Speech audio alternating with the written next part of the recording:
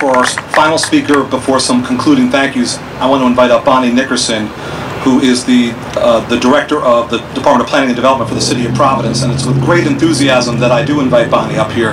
Bonnie takes on that enormous set of duties with the City of Providence and is terrifically effective. She's also a 195 commissioner, a dedicated one, and we turn to her time and again for advice on design issues and issues in general. She's been a great partner. We're grateful to Mayor Elorza and to Bonnie, and I invite Bonnie up to the podium. Thank you, Bonnie.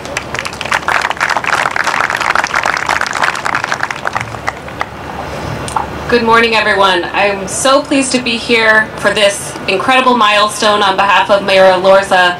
He is in Washington, D.C. this morning. He is leading a group of other mayors and national experts in an important discussion around urban education and economic mobility. So he is disappointed to be here, but it's for a good reason that he's not with us this morning. This groundbreaking is so timely with the work that he's been doing over the past year with the U.S. Conference of Mayors and the Brookings Institution around urban innovation districts. We've had the opportunity to travel to cities around the country and study and experience the ecosystems that surrounds successful urban innovation districts. The mayor is committed to continuing to build that ecosystem here in Providence and to help fill gaps in that ecosystem.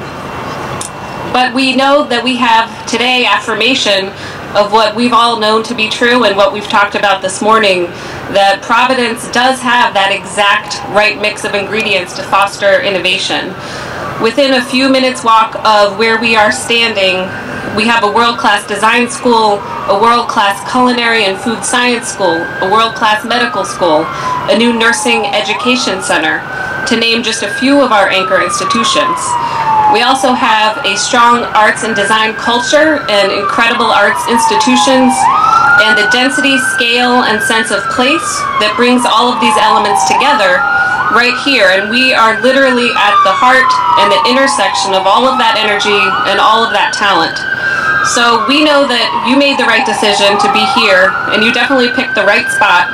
The Wexford Innovation Center not only acknowledges all of those assets that we have, but furthers and advances each one of them and moves our city forward in a big way. More than 2 decades ago, the planning began to relocate the interstate highway that bisected downtown. The highway was dismantled, roads and sidewalks were built, parcels were laid out, waterfront parks and the pedestrian bridge were designed.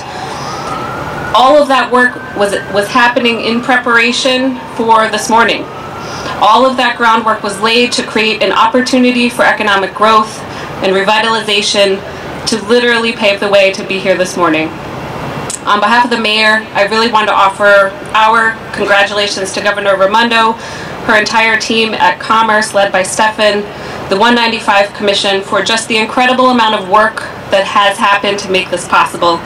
I'd also like to acknowledge my colleagues in the city for their work on this project. And finally, to Tim and Jim, on behalf of the mayor and our entire city, we're thrilled to welcome you to Providence, and you have an enthusiastic partner in City Hall. Thank you.